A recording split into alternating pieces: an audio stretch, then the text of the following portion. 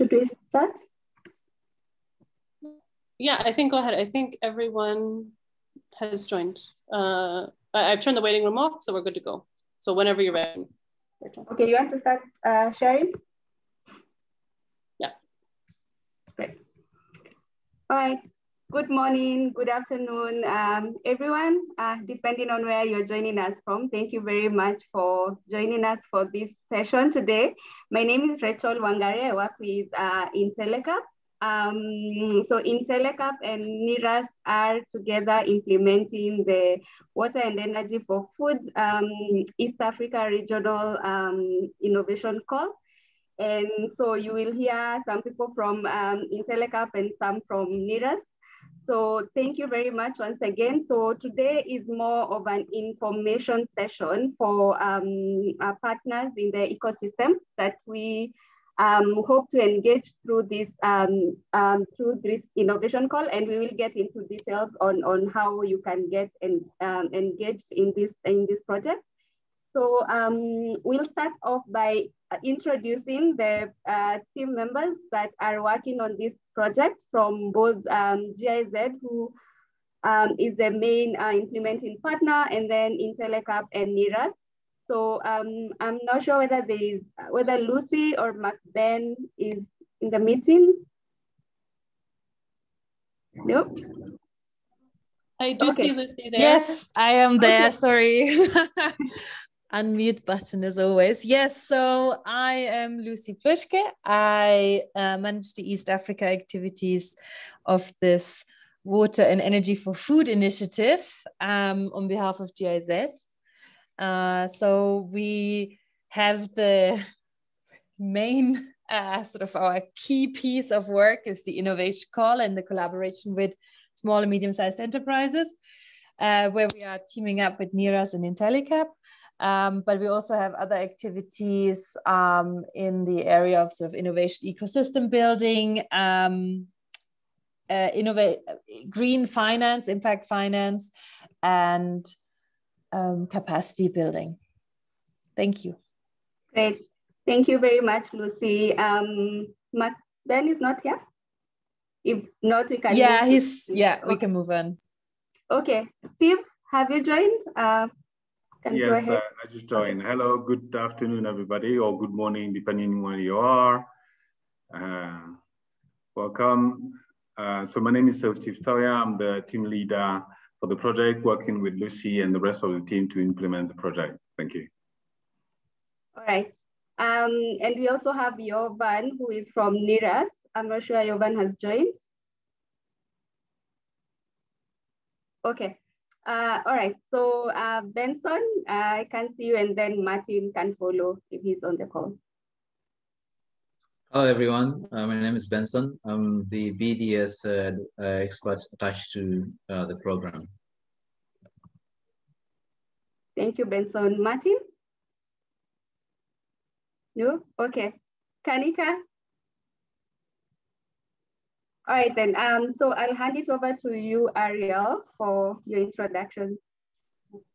Hi, everyone. Thanks. My name is Ariel Molino, based with the team here in Nairobi with Intellecap. And I am responsible along with Rachel for the call for applications and making sure we get really high quality applicants applying for the program. So thanks everyone for joining us today, and really excited to share more about the program with you in advance of the launch. Great, thank you, Ariel. And to move on. So for this, the agenda, high-level agenda for this session is basically for us to share more insights on what the WE4F program is all about and what the East Africa Hub specifically is seeking to achieve. And then we'll talk a little bit about the call for application. As Lucy has mentioned, the regional innovation calls are at the heart of what the WE4F program is doing. And then we'll also, at a high level, just share insights on the business advisory and access to finance process. And then just share some information around how you can get involved in this. And then we'll leave some bit of time for Q&A. So I'll hand it over to Steve and Lucy to talk about the WE4F program and the East Africa Hub specifically. So maybe Lucy, you can start, and then Steve can share some context regarding the innovation call specifically. All right, so the goal of Water and Energy for Food is to support innovations in these sort of 3 areas in order to increase food production, improve food security, and environmental sustainability, as well as poverty reduction. So rather big impact goals. And where is this coming from? Essentially, we're building on 2 previous projects. One was called Powering Agriculture, dealing with energy and food, or the energy in agriculture. And the other one, Sustainable Water for All, dealing with water in agriculture. And we realized actually there's a lot of different overlaps in these topics. So we kind of merged the programs. And when I say we, it's a multi-donor initiative with the EU, USAID, BMZ, the Netherlands, the Foreign Ministry of the Netherlands, and SIDA involved. And essentially, the philosophy of all of this is that in order to reach these changes in the food and agricultural sectors, we need the private sector. And how do we do this? We particularly work with small, medium-sized enterprises that are in a position and interested into scaling into regional markets that want to grow. And our role in essence is what financiers would say, building the pipeline. So we have this window of 12 to 18 months of working together with SMEs to get them, well, essentially investment ready, to help them develop their business, their business strategy, and to, well, essentially then let them run off into the wild, but to have this facilitating role, particularly in this in the missing middle, where sometimes it is quite hard to access finance for some of the smaller SMEs. So that's really the motivation behind it all. And the innovation call is one way as to how we select in a very open and transparent way our private sector partners. Over to you, Steve. Thank you very much, Lucy. I don't have much to say, really. She talked about private sector, which is very critical for us to engage in this particular program. And again, she talked about the building the pipeline. The idea is really for investors, impact investors, venture capital investors, private equity investors, really to come and say, look, we would love to invest in these particular companies, but these are the risk areas that we see. So, WE4F program can help us in looking at all these areas, improving the companies so that down the line, within the next 12 to 18 months, we can invest in those companies, having followed the process on de-risking the investments through our business development support and access to finance. And we need brokering partnership with those companies on a milestones and results based. And we also want those companies to chip in as well. And so we'll talk about more of the eligibility criteria going forward, but that's a very important point. Thank you. Thank you, Lucy. Thank you, Steve. We can now move into just talking about the call for application process, the criteria that we are looking at, and I'll hand it over to Ariel. Thank you, Rachel. So I'll just spend a few minutes talking sort of what we're looking in, what we're looking for in the innovators that want key criteria are in terms of selection.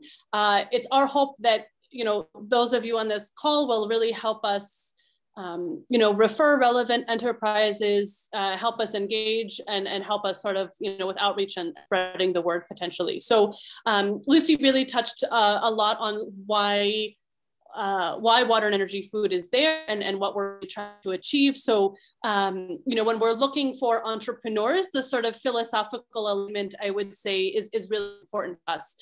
So we're definitely really looking for entrepreneurs that are looking to expand their businesses. You know, so they're looking to either expand geographically, they're looking at product streams, they're looking at new customer streams, and they're just looking to grow their business and diversify it in that sense. We really want to help entrepreneurs actually increase their annual turnover. So again, entrepreneurs are really sort of hungry to look at the expansion of their business and actually increasing their annual revenues. And as Steve mentioned, you know, one of the key objectives is really helping to facilitate them to raise capital. So entrepreneurs who are actively looking at raising capital and actively sort of exploring those conversations with investors, but maybe who need some assistance in order to unlock that capital. And that's really what the program is trying to provide for these entrepreneurs.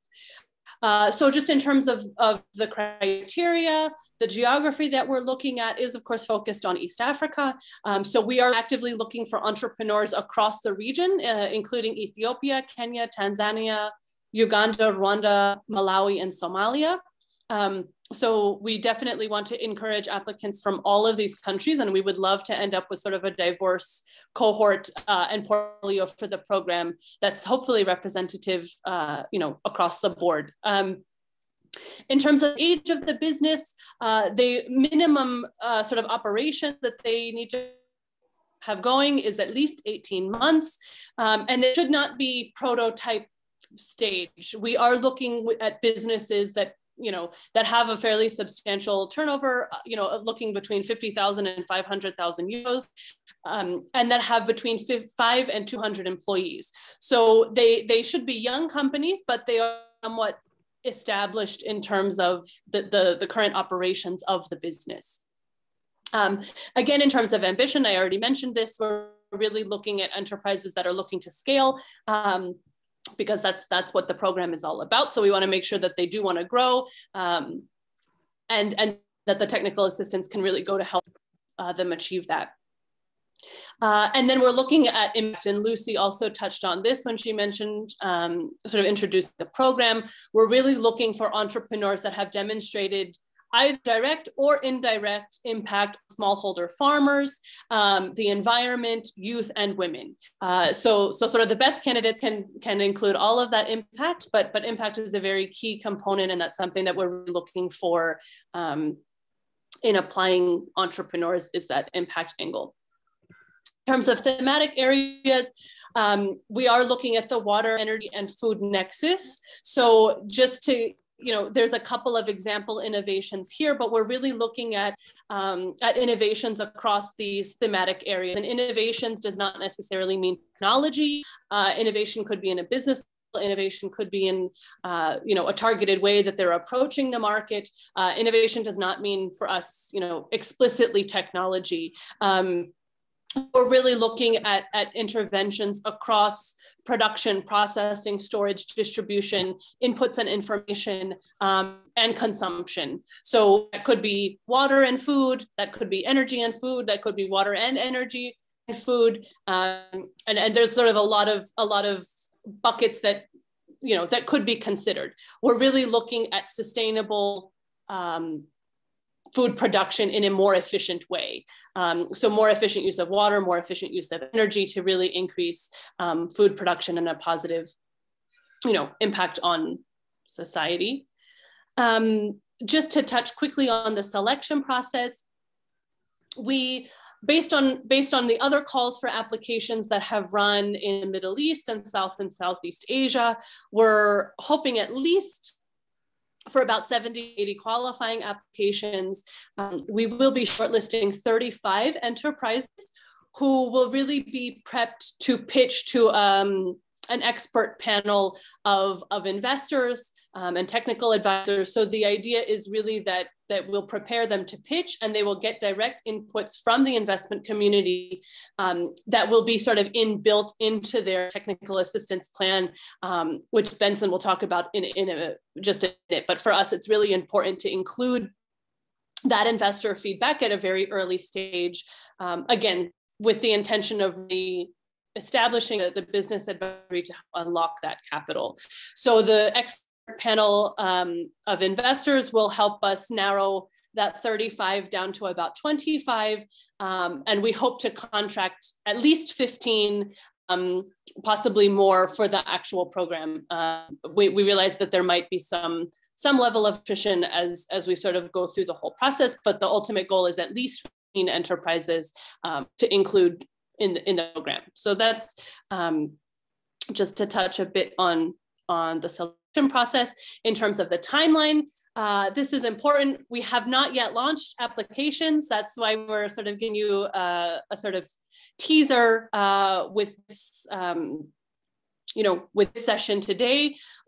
Applications will launch next Tuesday, that's May 18th, and they will run until June 15th. So applications will be open for about a month.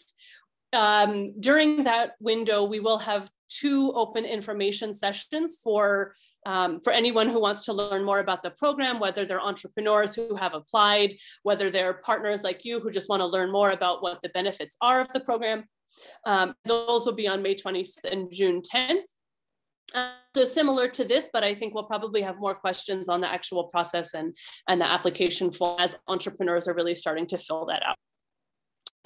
So we're looking at evaluating and doing that first level of evaluation in early July. Mid-July, we're hoping to do sort of the second round interviews, some diligence with those sort of shortlisted 35 enterprises. And again, prepping them to sort of pitch their businesses to that expert panel. Towards the end of July or early August, and we're still just finalizing on the exact date, that the expert panel will really help us deliberate and settle on the final number of entrepreneurs that we'll be working with. So we hope to announce the final selection towards the middle of August. And then the business advisory and access to finance support, as Lucy mentioned, will be delivered over a 15 to 18 month period. So it's quite a long haul program with the entrepreneurs to really be able to deliver that support to them. So I think that was it on my side in terms of the call for applications and sort of our main activities over the next couple of months. So do stay tuned. We'll definitely be sending you more information this week. Specifically, we have a communications kit and the website that we're really getting ready to launch, and we'll be sharing that with you. And the communication kit includes, sample social media posts, newsletter posts that we would love your assistance to sort of help share. So that information will be forthcoming after this call. And I think that's it from me on the call for applications. So I will hand it over to Benson to take us through the meat and potatoes of the program in terms of how the business advisory and access to finance components will be delivered. So Benson? Right, thanks Ariel. Yeah, so we, myself and my colleague Martin, we'll be looking to really see how best we could support the select SMEs, looking at the specific areas of priority within these businesses, depending on where you come from. So the program is structured in essentially 2 ways, to provide either TA, or coaching or capacity building, and there's a small element on grant funding, which is basically what we're referring to milestone-based grant. So a mix of the TA and a bit of the grant, depending again on the specific or tailored business needs of each of these SMEs that we'll be looking at. So beyond the post-selection period, then we essentially are getting, we're going to take these businesses through a process where we will ideally conduct the needs assessment or just a full DD, as this slide basically explains, and that ideally is to establish priority needs and areas that we think the businesses will be looking to, receive a lot of the support in. Rachel, if you could go to the next slide.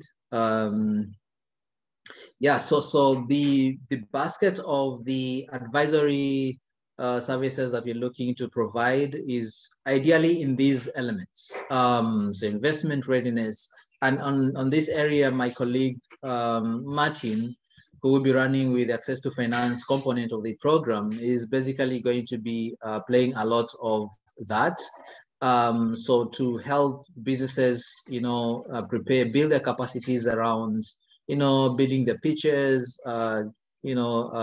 developing their capacities around, investor matchmaking towards investment readiness. The idea is to basically leverage on the technical support and the grant funding that they will receive from the program, and also to to prepare them to meet potential investors. And so we're also looking at really looping in from the ecosystem appropriate investors who will start also looking at these business deals at a very early stage to be able to work with them and to see if there would be any potential interests from that pool of investors. Rachel? So that's essentially some of the services. And as I've said, access to finance, some of the packages, ideally the matchmaking, just to facilitate that aspect of the matchmaking between the investors, financial institutions, or just any players within the ecosystem. And we are saying that this program is structured in a way to be able to leverage on the technical capacity or the technical assistance that these businesses will receive, to be able to leverage on this to raise more funding for the various needs of the businesses. And so we think that the package that the WE4F program provides to these SMEs would be a really one-stop shop to be able to meet the various aspects of the entrepreneurs. Rachel, if you could move to the next slide.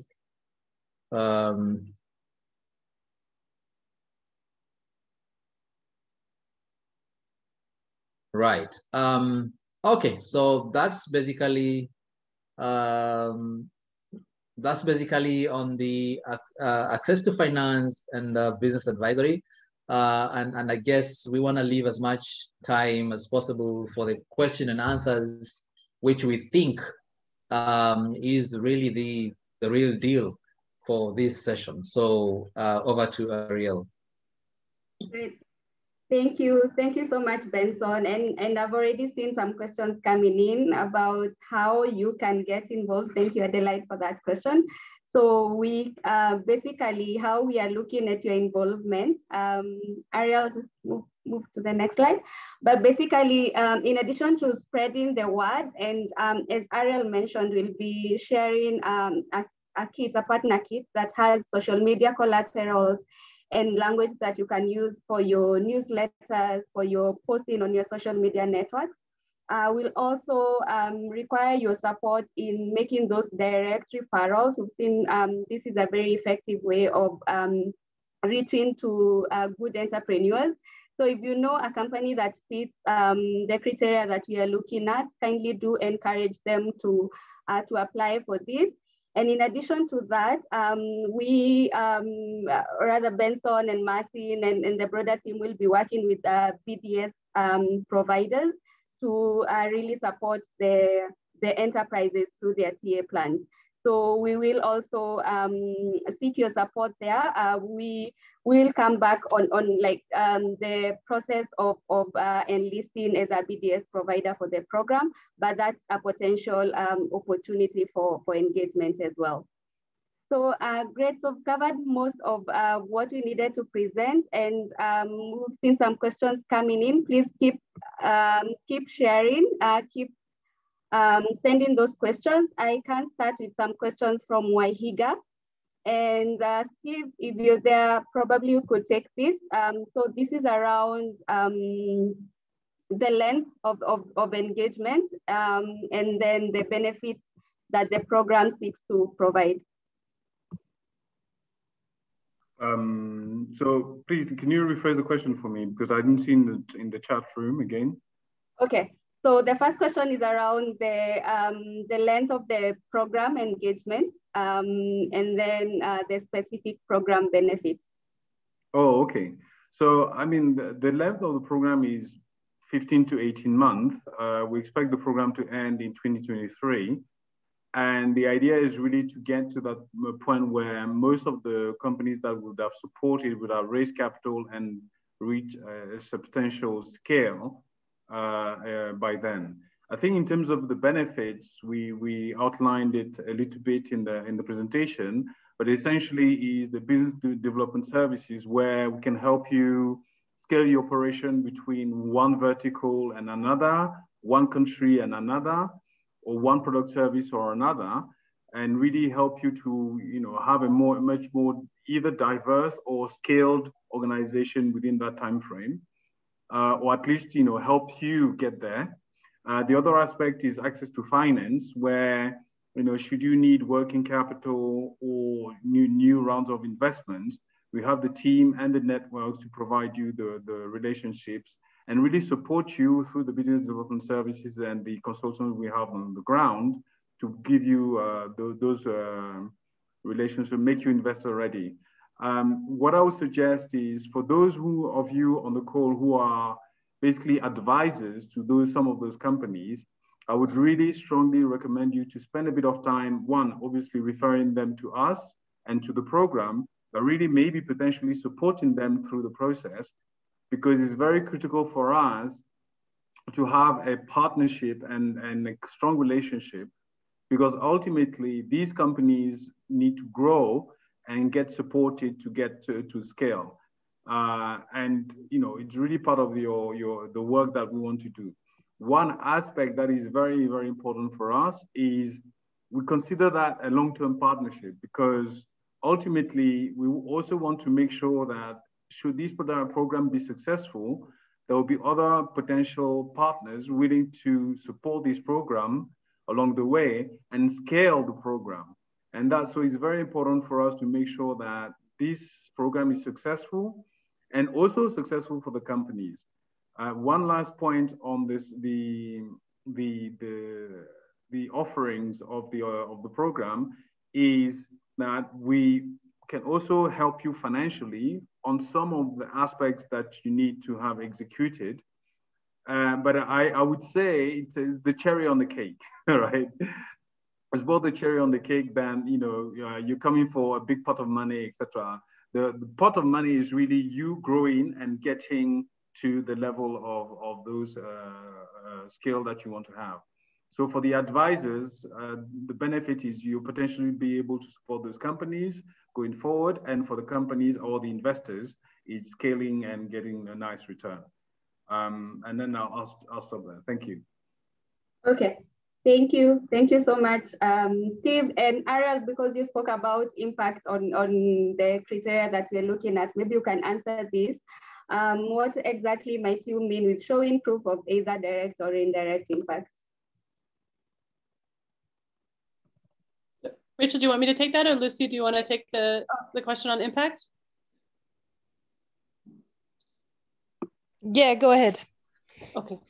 So yeah, I mean, I can start and then maybe Lucy can add on in case I missed anything. So what we're really looking here in terms of impact is, so for an example of an indirect impact would be maybe an organization that's working with a cooperative or a group of farmers at sort of a higher level versus direct impact of actually working to improve farmers' livelihoods, improving their income generation levels, improving their productivity levels in terms of the amount of, of produce that they're able to deliver. So the impact that we're looking at, is either the business is working directly with farmers to provide products and services and information to help them sort of equip themselves better, or they're working maybe one level up with some level of institution that is then working with, with farmers. So that would be sort of an indirect impact that we're looking at. But yeah, Lucy, if you want to add on to that. Yeah, so I think the direct impact is very much business focused in the sense that it's about increasing turnovers, raising investment, expanding to new countries, etc. So on one hand, we have very strong business indicators that we're looking at and that we aim to achieve, which in itself is an impact for us. And then also, in addition to what Ariel said, is because we have this focus on water, energy, food, we do want to look into, okay, with the technology provided, with the kind of financing enabling the use of less water, etc. We're going to look at how much water has been saved, how much food has been produced, how much CO2 has been, or greenhouse gas emissions have been saved. So there we're looking more overall after the entire time of working together, what is the impact that the business solution that is being offered has had. But that's really something, this is not something that the business has to do, or this is not something that's really part of what the business has to achieve. Ideally they will, but this is something that we are going to look at in addition to the work that was described now. Thank you, Ariel. Thank you, Lucy. If I may add, we shouldn't forget, impact on women, youth, etc. as well, obviously. Yeah. Yeah. So Kristen has a question around whether the groups will be promoting the opportunity to receive something like a unique application code to track that. Maybe that's something we can look into, or if you want to comment on that. So, I mean, initially there's no real relationship where we will say, okay, this particular organization recommended this particular company to the program, so we'll give that program a direct relationship. I think because of the nature of the call, which has to be a level playing field, it would seem that we're given like a preferential treatment to a particular organization to try its own personal thing. I think it has to be in the relationship with the company that you have developed, that you support the company to apply. Then obviously there's a communication that is going on between the two of you to be able to get that information out. We may look into it, but technically we haven't foreseen it. And I suspect that in terms of compliance to the way the innovation call is run, it may not be compliant actually. So yeah, sorry about that. I think it's Catherine, right? Kristen, sorry. Yes. Thank you. So there is a question on whether we have a commitment fund from the program for the fundraising bits of the company. So I'm not sure I understood this particular question. Adelaide, do you want to open your mic and screen so that you clarify that for us, please? Yeah, sure. So my question was on the... Can you please be louder? Sorry, I think I'm having issues with my mic. So can you hear me now? Yes. Great. So my question is, in the event that the companies are fundraising, so does the program like back them such that maybe they say, let's say the company is fundraising 250,000 euros. So does the program have a backing for them? So let's say they can say the first 50,000, you are going to be funding them that. Then now yeah. So the question is a direct contribution to investing in the company? No. But what we may do is, and we're considering that kind of instrument, and thank you for the question, we're considering that kind of instrument whereby we can work with a guarantor, like a Africa Guarantee Fund or a US, ex-USDC, but now DFC, or any kind of guarantor to support in de-risking the investment, maybe at the level of 50K. But these are new financial instrument and innovation we're looking into. But we cannot do a direct contribution for fundraising, but we can support the company financially, as I said, the cherry on the cake, for certain direct milestones that help the company grow. So that's essentially the answer. What I would say is that there is a clear support considered as to raising the capital. So typically, and this is hopefully the way investors will look at it, is that because we are, in a sense, subsidizing their due diligence to a large extent, the amount of money that essentially the company could be awarded in terms of BDS and access to finance support can be used as a reduction in that, I believe. So I hope I've answered your question. Maybe it was mentioned already, but it's very, very important that all of you, at least once a week or every day if you want, consult the FAQ on the website, because all of these information will be put out there to give much more detail, and so that you have a clarity on those typical questions. Thank you. I think there's a hand raised. Yeah, thank you, Steve. Godfrey, I can see your hand up, but before I come to you, maybe we can answer this question from Laura. What kind of support on the process, specific tasks, do we need the ESOs to provide to the applicants? So I can take that, Rachel, I think from the application point of view and sort of helping get the word out. So thanks for the question, Laura. So after this call, or the course of this week, we'll be sharing a communications kit with you, and that will have, image captions, images, everything for you to help us disseminate on whatever social media channels that you manage, whether that's Facebook or LinkedIn or Twitter or Instagram. So one is, really helping us just spread the word.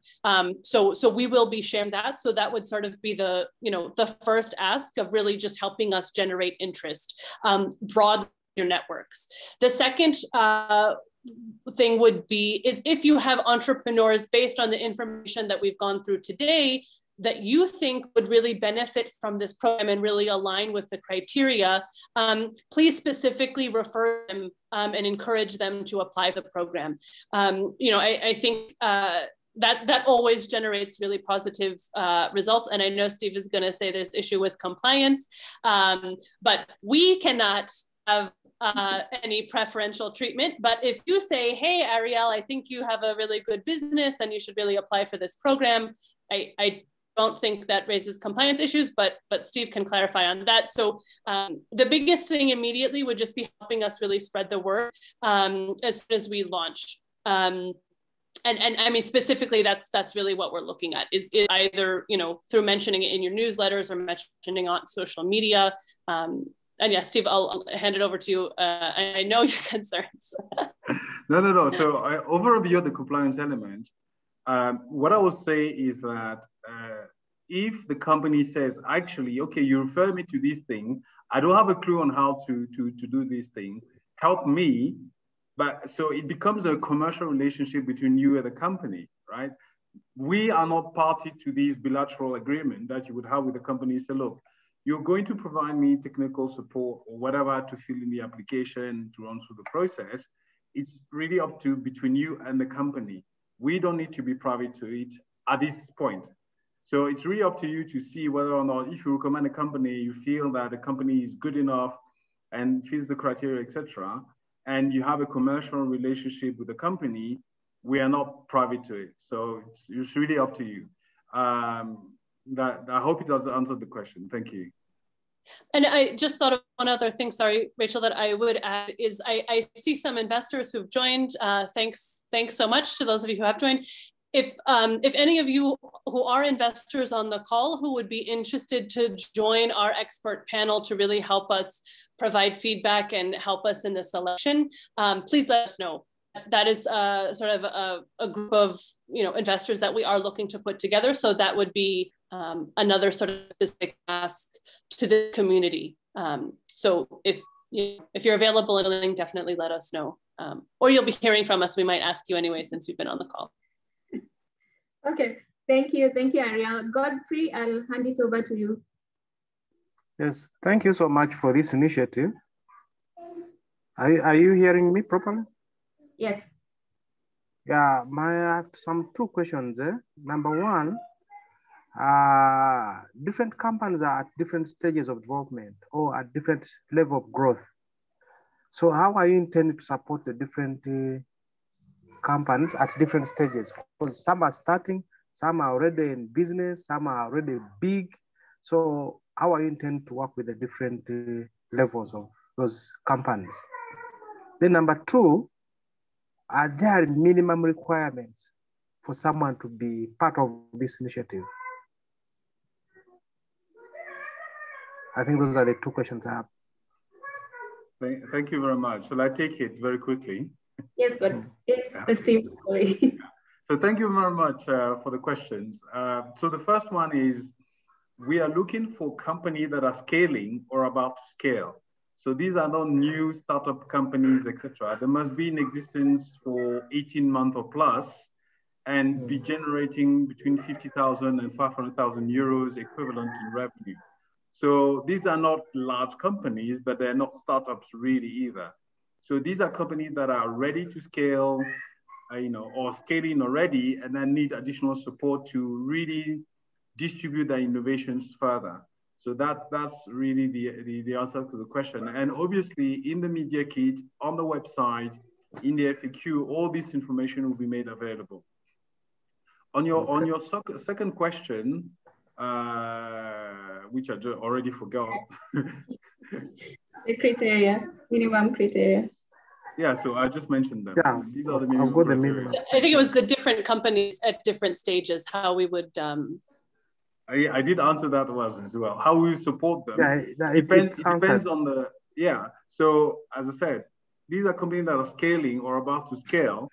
So these are the new companies or, very old ones. And the idea is really to give them business development support and access to finance by one, doing a diagnostics with them, finding out where the areas of improvement should be, and really supporting them through any of the areas of improvement that they identify on a milestones basis along the way. So I can give you an example.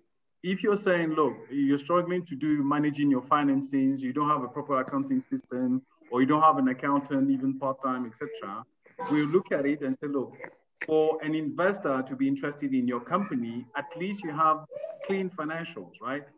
So we can support you in that aspect. You want to do business development of your innovation into, let's say, from Kenya to Rwanda, and you don't have any idea of the market, etc. So we may support you to do a market study and maybe help you in terms of milestone to get somebody employed to do the business development of your innovation in the country, etc., etc. So depending on your real particular need, then we can support you along those lines, but we need to agree on that.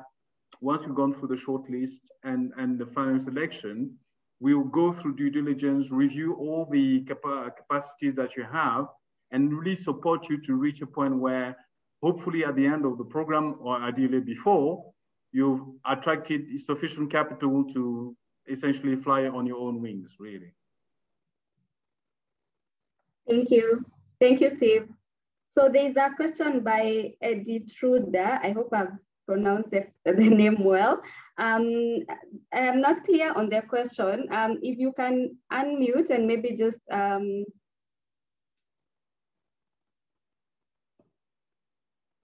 Editruda, are you there? Maybe you can unmute and just ask your question. Hello. Yes. According to, I can't remember, there's the one who talked about business development services. Yeah, what my question was, if you are involved, you are engaging in providing BDS support, are you eligible to apply for the funds because you are supporting the other activities? We're working on the community, so is it possible to apply for the funds? If you want to say this. Hello? Yeah, Hello?